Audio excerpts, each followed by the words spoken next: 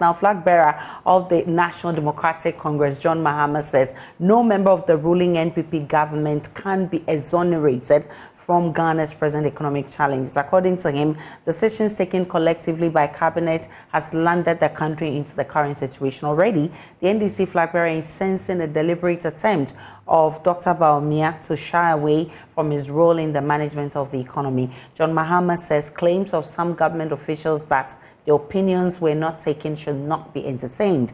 The NDC flag bearer was speaking at a town hall meeting in Tamale as part of the Building Ghana tour. Now all those who contributed to the mess are trying to run away as if they were not part of it. People have begun saying, oh, they were not in charge, they were not listening to them and all that. All of them, they inside. Jack Toronto and all his small brothers, all of them are part of the mess that we're going through. None of them can escape responsibility, none of them. Because they've all been a part of this. They all sat in cabinet together. They all took those decisions together.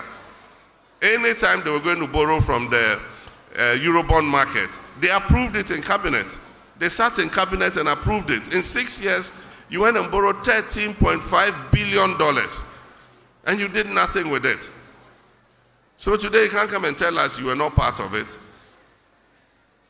All of them are part of the mess in which we find ourselves. And Ghanaians are going to send them packing for the hardship that they've inflicted on us, for the debt that they've swallowed us in. And they must go home and go and learn their lesson. NDC is coming back, winning this election. And we have the men and women that are going to restore this country's economy and finances back to a healthy condition.